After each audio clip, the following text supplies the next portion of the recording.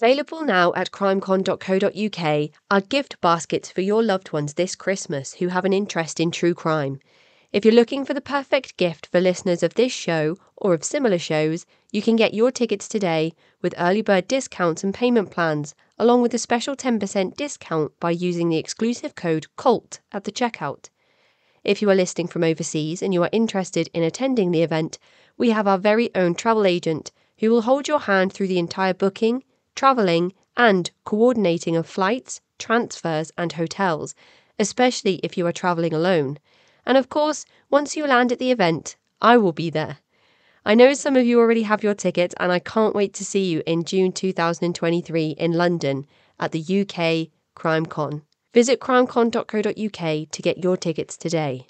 And now on to the show. Hello listeners and welcome to part 2 of this mini-series on The Work, a group led by brother Julius. This is Lisa's story, and in part 1, Lisa talked us through how her mother became involved in the work when Lisa was only young. Part 2 will explore Lisa's life growing up in the work. For full-length, ad-free and early access to these interviews for only £1 or $1.50 a month, you can sign up and support the show at patreon.com/thecultvault. Now, here is Lisa. So you really are at one of those big crossroad transitional periods in your life at that age. And when you're told that you cannot go in the direction you want to, does that force your hand into just saying, okay, well, then I'll throw myself fully into the work and brother Julius's teachings? It was never a conscious decision. It was a de facto decision. I mean, another reason I couldn't even finish my senior year in high school is because my mother got remarried and moved us. I'm all over the place here, but my brother was 18 when he got married the first time, and he actually married one of Julius's stepdaughters. He was out of the house and already having his first child, and I was there living with just my mother. And she met this other man, sort of upper echelon in the cult, and moved myself and her to live with him in another town. And I remember thinking, well, how am I going to get to school? And it was like, well, it doesn't matter. So at 17, I started, well, actually, at 17, I left the house because I didn't get along with him at all. And I started working for the cult companies. And that was what you did. You went to meetings. I won't even call them Bible meetings because I feel like it, it's not right to, I mean, okay, he used the Bible, but I have a different relationship with the Bible now, finally. And so I don't even like putting it in the same sentence. I'll just say meetings. And that's how they were referred to then anyway. Um, I worked and worked and worked and tithed. We had to give at least 20% of our money to Julius. And I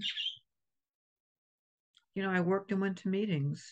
Was it typical for people as young as 17 to start working within these companies? Oh, absolutely.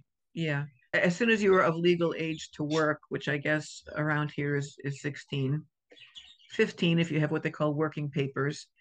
And I worked, as a receptionist, as I said, and um, I worked for a lot of the companies, but primarily at a hot dog place called Frankie's. The wages that you were paid and the hours that you worked, would those have fallen under regulation? Probably not. We weren't allowed to complain about anything. As a matter of fact, some of us didn't get paid anything. I remember being pregnant and doing what they call pre-construction cleaning of all the homes that were going up and being exposed to chemicals and not being paid. And I remember doing a lot of babysitting and house cleaning and working at daycares and not being paid, putting in work orders, and occasionally you'd get paid, but it was always just up to Julius, his wife Joanne, who called herself the Holy Spirit, and Paul Sweetman, who was the businessman, the money man behind the scenes of everything. And you were expected to tie the percentage of everything that you were earning on top of not being paid that much for working long hours. Oh, absolutely. I mean, there was never any money. I mean, there was money for Julius to have his own private driver and for his wife and Paul Sweetman to live in a big house in a gated community and for their children to go to private school and everything. But we were eating blocks of what we call government cheese here. And And I just remember, you know, being married. Again, I'm skipping ahead. I was about 21. And my then husband being like a foreman on the construction team and making like $300 a week to raise a family and to pay his child support from his first wife, whom he was told to leave, even though there was a newborn child. That's another thing about this cult was that if you came in and you were already married or had children, if those people didn't come in with you, you were told to leave them. So there was a lot of angst and heartache and lawsuits. And I remember the men being told, you don't have to pay child support. If I can use the word whore, if you were a woman of the world, you were a whore, and you were told to not be unequally yoked with an unbeliever. And there were these, you were just excised. You were like surgically removed from what you knew, because people were coming in and leaving their families. And so, yeah, I mean, back to the money. I think some people made more. The people that were in the real estate agency during its heyday definitely were going on vacations and having the nicer homes, and people like me were cleaning their homes for maybe $20 if I was lucky. I worked at a lot of daycares within the cult because there was always a lot of children. There was Sunday school for the children who were too young to go to meetings. I think we started going to meetings at around 12. It was a very big deal in adolescence to be allowed to go to the meetings. And I mean, that's another whole thing. My memories of those meetings and just how traumatic, loud, scary.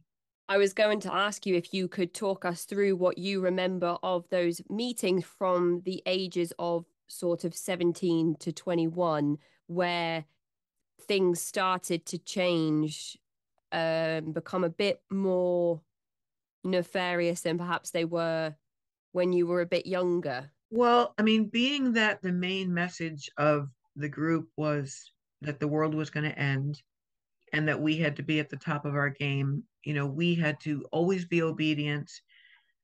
You weren't allowed to have any doubt or question him.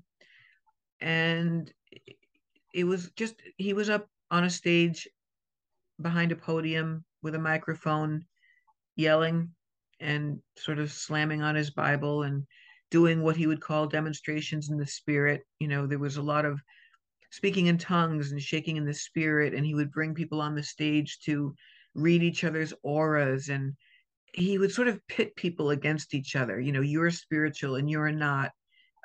You tell this one what's wrong with them and what their deficits are, and then would have like Bible assignments, and would these meetings lasted for hours. A typical meeting on a Sunday would be like 8 to 12 hours. And then there'd be nighttime meetings that would be about 3 to 4 hours. And I remember being a child laying on the floor, because I was like 6 at my first meeting because my mother would just bring us when my father was working or whatever. And laying on the dusty floor with her lumpy purse under my head as a pillow and just hearing this reverberating yelling. I mean, kids can sleep through anything, but that was this template, of my life. And so, yeah, the meetings were sometimes gentle. He would sometimes play music and make us feel very much part of the fold, and we were his special angels, and would be singing and sort of bouncing around in the spirit, and he would shake a tambourine. And there were times when you were very happy to be part of something that you thought was good. And but then it would shift in mood, and he would have a meeting all about the persecution that was coming, and you better get used to you know rapists out there and people that are going to try to murder you, and you're going to be tortured, and you better not get, you better not deny me because you'll be tortured by them. And just horrifying. If he wasn't pleased with you and you were cast out, if you were rejected by God, it was a very big deal. And there was a lot of crying, and people just dejectedly going back to their seat and gathering up their things and walking out, and people crying and begging him to stay. And I mean, there was even a suicide that happened because people would leave and get depressed because, well, if you're being rejected by Almighty God, what do? You're cast into the wilderness. And that's how you truly felt inside. So there was a shunning process that came with being kicked out by Brother Julius? Absolutely. If you were on the street and you ran into an ex-follower or someone who either fell away on their own, if somebody left the work, it was a really huge deal. You had to like cross the street if you saw them. But if somebody was kicked out by Julius, you also had to either pray for them or just be glad it wasn't you or realize they must be very evil to have displeased him. So yeah, you were definitely shunned. And I know when I left, I had no one, literally no one but my daughter. I'm not surprised you were in a perpetual state of nervousness. It sounds like you never know what Brother Julius you're going to get at any of these meetings. Oh, I suffer from anxiety to this day. Some call it brain chemistry, and some call it a product of severe complex post-traumatic stress disorder. And you mentioned that there were echelons or tiers that were established within this group. Could you talk us through what those look like and how many people there might be from one tier to the next? So there was like group A, B, C, and D. If you were in group D, you were what was known as a baggage keeper, meaning when the judgment was going to come and it was going to be almost like this war or a battle, you were just going to stay behind with whatever was left, you know, and C was like a little better than that. B meant, you could move up into A. A meant you were Julius's favorites for whatever reason. You did his bidding more, or you were one of the women he wanted to sleep with, or you were one of the high earners that would give him a lot of money. And it kept you very unstable emotionally and very questioning of yourself. And I can do better. I can do better. I can do better. There was just a lot of humiliation, not feeling good about yourself at all. When he would come to someone's house for dinner, I just remember being so nervous one time when he came to our house for dinner after my father died, and just we had to clean the house for like 3 days, and everything had to be perfect. My mother made a meal of only the foods he liked and served the kind of wine he liked, and I remember actually trembling because he had a presence about him. You can see on the YouTube videos or the documentary what he was like with the loud voice and the piercing stare. I just remember always being afraid unless you were in good favor. One time he approached me after a meeting. I was probably a teenager. Well, it was before I got married. I kind of see things in terms of pre-marriage at 21, and then, well, even after you're married, you weren't safe from Julius's advances. But one of the only times he came to me personally was after a meeting, and I remember the foyer was just very crowded and very hot. It was always just very hot in the summer and very cold in the winter, and we were crowded in like sardines. It probably wasn't even legal by fire codes to have that many people in one place. But he approached me, and again, the internal trembling, and he got up very close to my face and he looked me up and down and he said, I'll never forget the actual words. He said, you're becoming a very beautiful woman. Oof. And then he paused and he says, of God. So there's the disclaimer. And then he leans in even closer, and I remember his breath on my face. And he says, have you felt the Holy Spirit yet? And I said, I don't think so, Lord, or no, Lord. And he said, do you want to feel it where it counts? That was a disgusting sexual proposition. And I didn't fully realize a lot of secrets were kept from us, or I was just in the dark all the time with my nose in a book. But there was a work going on called the special work within the work where he was sleeping with other people's wives and he was propositioning young girls, and there was child sexual abuse that went on, and he would get men to give their wives to him, and he had a special work of 7 women that he called his wives and concubines. So if he chose you, you weren't to say no. And I'm just very lucky that it never came to that with me. It didn't. Like I'm so fortunate that I never capitulated to that and that it wasn't part of my quote calling, special work. And I don't know if these women enjoyed his company or not, but it was supposed to be this huge blessing if he chose you. You know, you had favor bestowed upon you if he wanted you in that way. And, you know, he said it was how, God conveyed his spirit into another person, and it was a special way of God showing love. And he was just a perverted old man, which of course I can say now, but it was a mind twist for sure. Before we hit the record button, we were actually talking about what Brother Julius looks like. And I feel like that might be quite a prevalent thing to talk about now when we're discussing the fact that he was imposing or enforcing or putting himself onto all of these various women, including at one point almost yourself. What height was Brother Julius, roughly? Not tall. I would say probably 5'6", maybe. Which is really interesting that you say that because when I looked at a picture of Brother Julius, I had to do a double take because I was like, that's not Brother Julius, that's Charles Manson. And actually, it was a picture of Brother Julius who just looks strikingly in some pictures like Charles Manson, who also happened to be 5'6". Yeah, well, Julius always wore a beard. All the men in the cult had to wear beards, and the women had to have long hair, no makeup. We couldn't wear black. A lot of rules like that. But he had like piercing blue-green eyes, a very deep voice. He was really known for a deep voice. I mean, you knew when he walked in a room. And of course, when he walked in a room, everybody had to stand up. And then it got to a point where we had to bow and curtsy in front of him. He was always pushing the envelope. Every couple of years or so, or maybe even months, something would happen that he would call a new dispensation. And he would get up on the podium and he would say, God the Father showed me this. So now we're going to start doing this. And here's a new rule. And from now on, you men can strike your wives if they displease you. And yeah, corporal punishment was very big in that group. I saw a lot of children being abused, and I saw adults being abused because there was one public meeting where he physically abused, with belts, people that displeased him, and he said it was a demonstration of God being an angry father and we're disobedient children. And again, it was meant to strike fear into our hearts and to humiliate people. These cults are ruled by fear.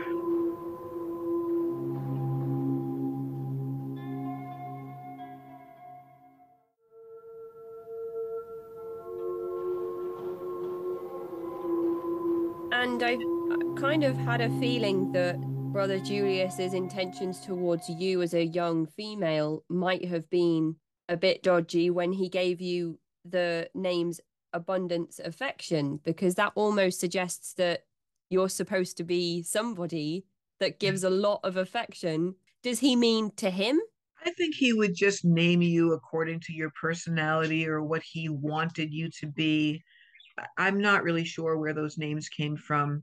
Of course, we were told it was from the heart and mind of God, and that's a good question that I can't really answer because again, it just became part of my normal living to stop calling somebody, say Janie, and now you're calling her good attitude or righteousness or willingness. Everyone had a nest name so that you could live up to.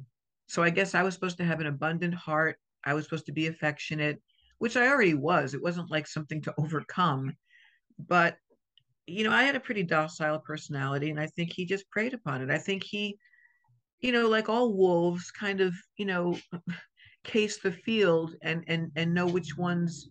I mean, not that I was weak, but people have different personality types, and he wanted to keep the women very subjugated and very submissive and very, the men is the head of the household. And it was very old fashioned in the sense that it was, the father and the mother and then the children, and everyone had to obey. And but the men had to fall under Julius. And I'll never forget that when Julius came into his quote dispensation, where he was going to ask men for their wives, it I remember that meeting and what it was like to see these men's faces and to realize that they were now in a real quandary of their protectiveness toward their wives and their loyalty. And of course, the women didn't want to sleep with him, in my opinion. it would be horrific.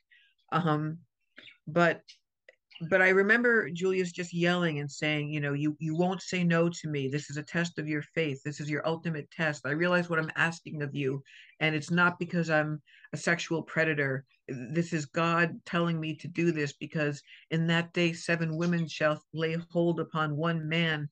That's I think from Revelations. The end of the world's going to come, and there's going to be more women than men. And he just wanted to sleep around and Use your holy text and his own twisted interpretations in order to justify that. that's the worst part of all of this in my hindsight as a woman of my age right now. When I look back on it, I mean, if that's your belief system, that it's a holy book, you look at something as fundamental as someone's faith, something as unassailable as someone's, especially as a child, you know, you're soul raping someone, if I can Yep. say that. I, you know, when people ask me to summarize my childhood, I just say that I was hijacked. I was hijacked. I was more than just my plans were thwarted. I mean, my whole life was just set on this course that had nothing to do with me. Normal children are encouraged to be educated, have a job, have a family, and be a productive member of society and be a good person. And I was taught that the whole world is going to hell for the most part, unless we can convert them, and everyone's wrong except us. But of course, even within the confines of the cult, there were there was dissension, there were schisms, there were subgroups. Like he would have these meetings based on your zodiacal sign, the zodiac sign. There would be women's meetings, there would be men's meetings, there would be young people's meetings. There were weird meetings based on how to please your man, or how to be a better husband, or how to be a more obedient child. And it was a I know I keep using the word barrage, but your brain was just constantly banged into with do this, do that, don't do this, don't do that. You better do this better. There was no chance to rest. There was no chance to say, well, what do I want to do? What do I even like to do? What do I like to eat? What do I want to wear? What would I look for in a mate? And if you did still feel those feelings, which I did, because I think I retained enough individuality to even make it, possible for my escape, you were supposed to cast out those spirits. You were supposed to believe that your internal being was riddled with evil spirits that you were just always endeavoring to cast out. So therefore, like when I was a teenager and I would look at a boy because that's a normal thing to do. Oh, that's the spirit of lust. Oh, I have to stay pure until I'm married. You just weren't supposed to. Oh, I can't listen to that music because it'll say something about sex in it, or I can't eat that cereal because it's called Lucky Charms. And like there were some strange things. Like as a child, I mean, of course there was no regular Christmas or God forbid Halloween. We had to stay home from school that day. But we couldn't watch like Bed Knobs and Broomsticks, that movie for a kid. There was a show on TV called Bewitched.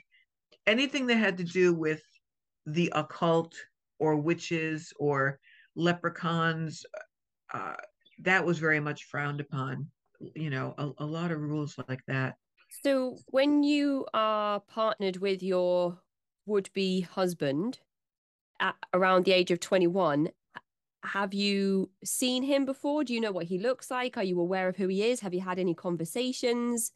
What does that pairing look like, and how do you react when you are told by Brother Julius that he believes that you are a spiritual pair and so you shall be married? Well, I remember being around that age and kind of having crushes on different people that were available and single within the work.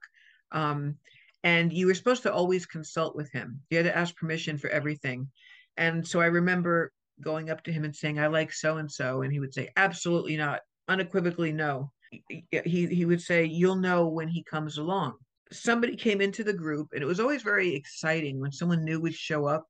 I remember very viscerally that excitement of sort of fresh blood in the group, and making them feel welcome and like, oh, we have a new angel among us.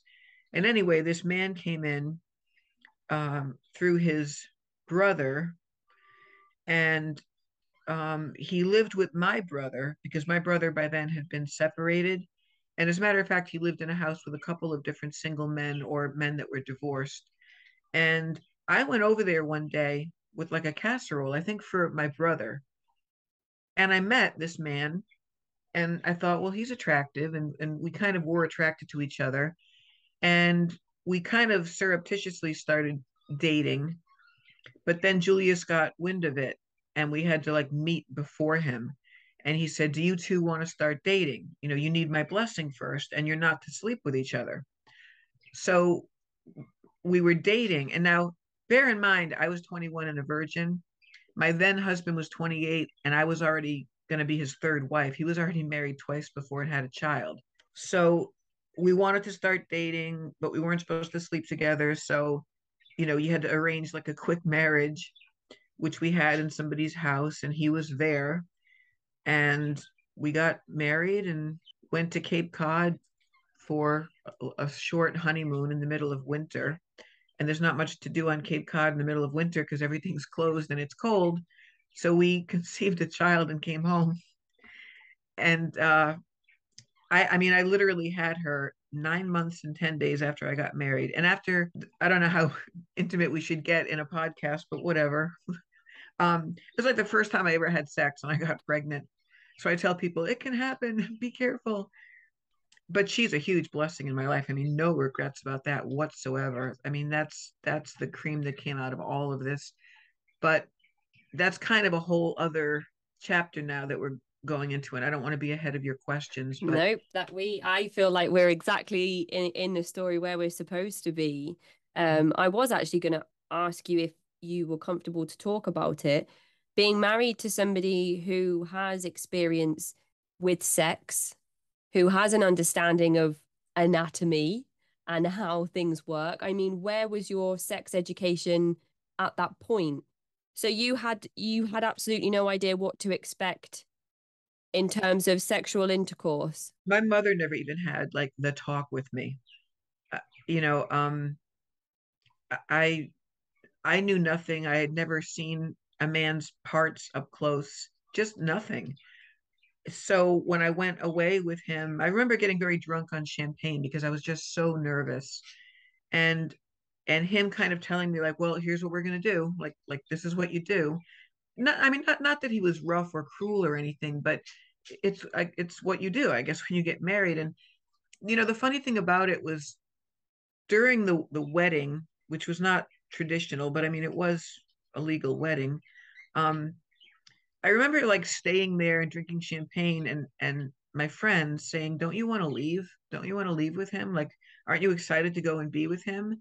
And I said no because I was scared because I knew it wasn't that I had no desires, but I didn't know anything, you know. So yeah, he definitely knew more than me, but we weren't really on the same plane in that way. But you had to say yes as a wife. You know, you couldn't, it was sort of your duty. But I was happy to be busy raising a child. I kind of had this whole new dedication in my life once I became a mother, even though I was still within the construct of the cult.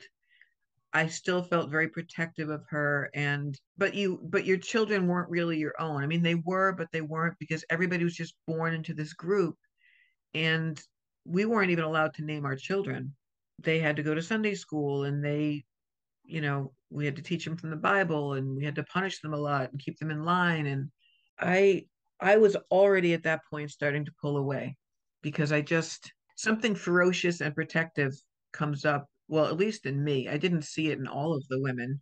Like I said, when I would see other females, I'm not even going to say spank, I'm going to say beat their children, that left a mark on my mind.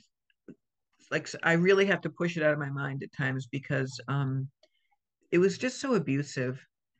And and to twist the Bible around to, you know, the whole spare the rod and spoil the child and raise up a child in the way they shall go, and when they're old they will not depart from thee.